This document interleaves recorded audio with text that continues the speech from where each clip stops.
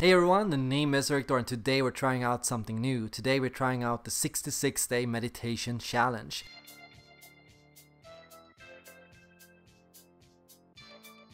And this challenge is brought on to you by Habit Nest. They sent me this lovely journal they call the Meditation Sidekick journal. The journal you're actually gonna use. And the thing was, this wasn't really true for me. I got this book in my mailbox, but I didn't open it. I let it hang there, I let it sit on my table for probably close to 66 days before I was ready to even open the first page. It was that difficult. It's not a heavy book, it's actually quite light. It's really light, easy to take with you on the go, but still I didn't want to pick it up. I didn't want to create a new habit in my life. I didn't want to take time to myself. I didn't want to start to meditate. Part of me started wondering why I even said yes to it at all. I don't need to meditate. I'm such a calm person. I have so much focus. I don't need to meditate. I already do it in my own way.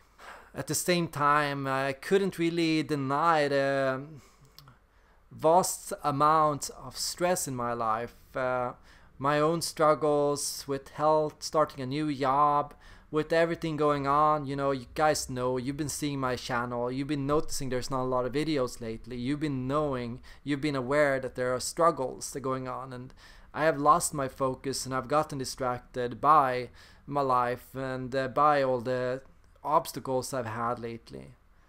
And so I realized I needed this 66-day challenge to get back on track. And so I realized I couldn't do it on my own. I couldn't just do it. I couldn't just take time to it. If I would, but I didn't. Instead, I needed a tool. I needed something to get me to really get into the mindset and to challenge my own assumptions. Because, you know, you have assumptions about meditation before you even begin. You think it is something, but you find out it's something very different. I took up my first soundtrack and I was so surprised by what it was. I thought meditation was just walking around, taking a break in nature. It was just, you know, driving around in a car or sitting on the tram to work, you know.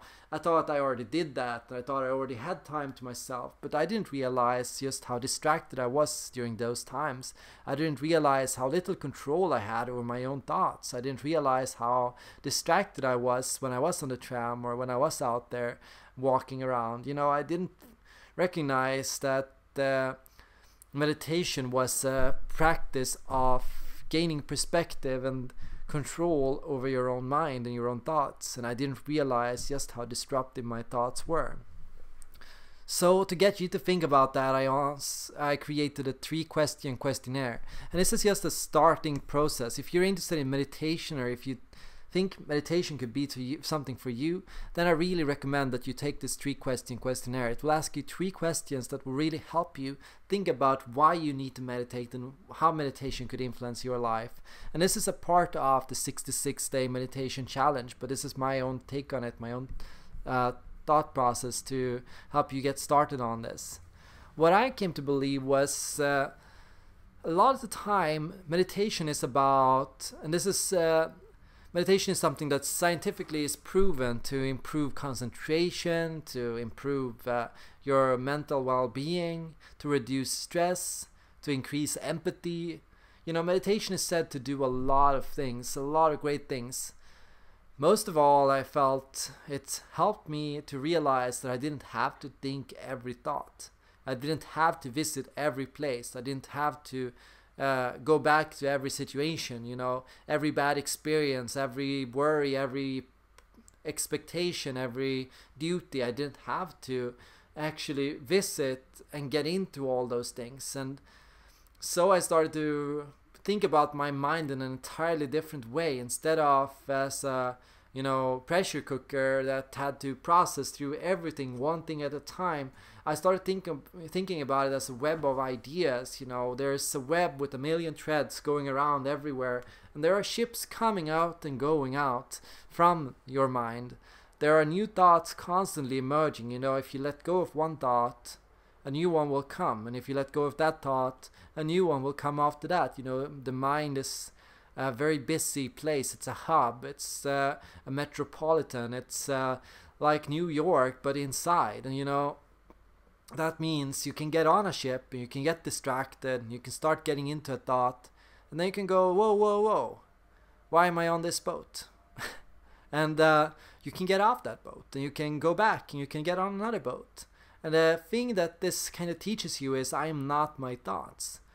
I think a lot of people overly identify with their thoughts. They believe they are their thoughts. I think, therefore I am. My thoughts are who I am, and they define my being. And the fact that I have this thought means I am that kind of person, or I feel that a certain way. But a lot of the time, we are not our thoughts. We are also the space in between them and the unconscious aspects of it. And this is why I'm so interested in meditation. My question is, how does meditation influence your psychology, your very being, your personality? How does it connect to the use of different Jungian cognitive functions? What is its relationship to, for example, introverted intuition or extroverted sensing? How does it influence our cognitive personality and our mood and our mental state? How does it influence our well-being and cognitive development? Can it influence our development of our own thought process and our own self-awareness? Can it lead to increased interpersonal awareness? Can it help give some insight into the self and into who we are? So with this 66-day challenge, I'm going to be running you guys through some questions and trivia and some thought processes that will help you really understand meditation as a process, as one of the most first practical tools of this channel to really improve personal self-discovery and to guide and navigate you through self-discovery.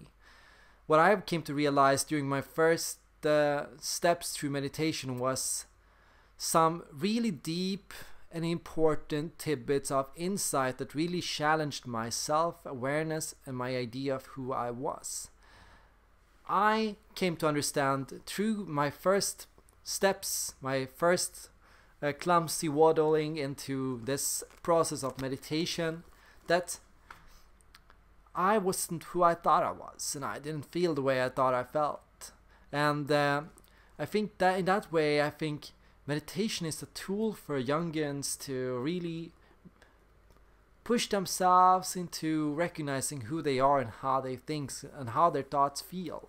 I think a lot of the time, especially when you're a highly sensitive person, you need to do and engage in these practices to really get to know your mind. A lot of people don't really know their mind, and they don't know how to tell apart their own thoughts and feelings from the thoughts and feelings of other people. How do I tell between my internalized dialogue and my externalized dialogue? What do I know that I know, and what do I know that my parents told me? What do I feel that I feel, and what do I think I feel that other people feel for me? What thoughts and feelings have I attracted and drawn on to from other people, and which thoughts and feelings are my own? I think a lot of the time we have to increase and learn to adjust the volume bar to ourselves, and I think as the process goes, I should challenge myself to meditate longer and longer, and I think I should push myself to take some time every day to do it. I should take this 66-day challenge to really push myself to every day sleep on every thought, every idea, every experience that I have.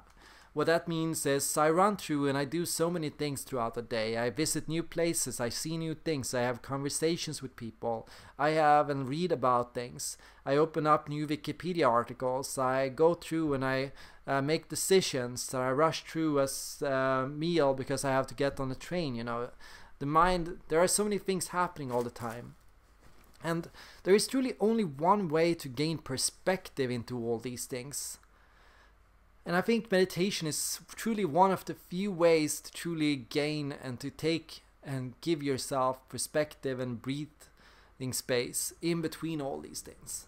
So I think this way, because a lot of the time, you know, the walks we take, the things we do on a daily basis, they feel relaxing and they are calming to a degree, but they also contain their ideas, their own struggles, their own stressors. You know, they contain the internal monologues, the stress, the shame, the guilt of something you should have done. They contain, you know, before you fall asleep, those moments thinking back to your day of everything stupid you did. You know, a lot of the time we think we are relaxing, but we are really punishing ourselves.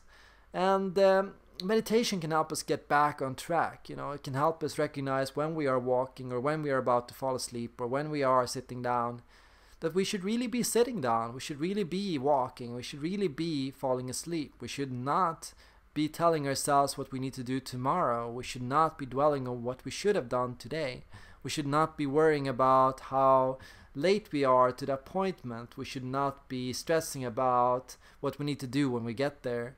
A lot of the time, the stressful commute, the distractions around us, the loud noises are more overwhelming and more uncomfortable than we realize. And anything that can combat this, any calming, relaxing soundtrack to the sound of falling rain or nature, or anything that gets you to really tune away from, you know, modern life stress, is a way to improve your mental health and your own well-being.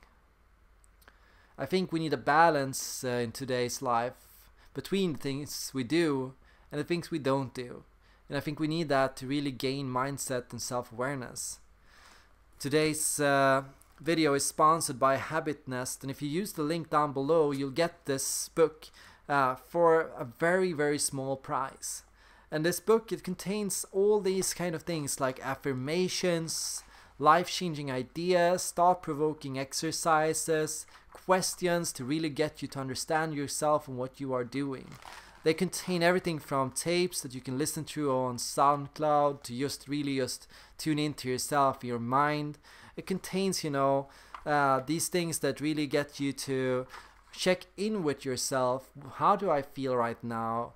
How did this make me feel? How did meditation improve my life today? What did it do to me, to my mood, to my thoughts, to my experiences? And it contains, you know, some crucial information on forming a healthy habit. The idea is you need 66 days to build a strong habit in your life.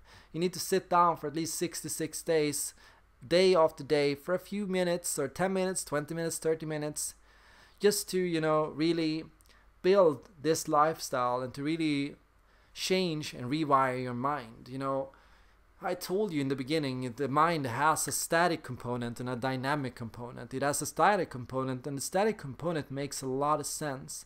The static component only sees your current life, your own current situation, your current experience. The dynamic side, it sees, or it is curious, deeply curious about what is on the other side of this horizon of self. And that's the side that I always feel we should be encouraging. I'm always trying to encourage people to find flow and growth, and I'm always trying to encourage people to challenge themselves, to go out of their comfort zone. And it's funny enough how meditation, which sounds like such a relaxing thing, is and can be so uncomfortable. It's funny how something as easy and such a relaxing experience and such a mind-boggling positive experience as meditation can feel so difficult and can feel so hard on people. But the science is there, the proof is there. Meditation seems to drastically improve our life in many ways, some very profound, and today we are starting on that challenge. So use the link down below, get the meditation Sidekick journal, embark on this side quest with me, take the 3-question questionnaire to really start thinking about your own situation and how meditation can influence your life, and follow me day by day as we work through these things and think about and reflect on the practice of meditation and psychology and self-awareness. Can we truly discover ourselves by taking time to meditate? Can we figure out something about ourselves that we couldn't by just walking through life and stressing through and running through a trivia game or a personality test online? So yeah, this is a sponsored video, but the love and trust I have for the people at Habit Nest is real, and I believe in the work they do, and I believe that this can be the start of something very positive. So thanks for watching, and I hope to see you guys in the next video. If you have any thoughts or comments about meditation, please leave them down below, and I hope to see you all as a part of this project, and I hope to hear your testimonials and your own experiences and your own thoughts on this. Thanks for watching, and see you guys in the next video.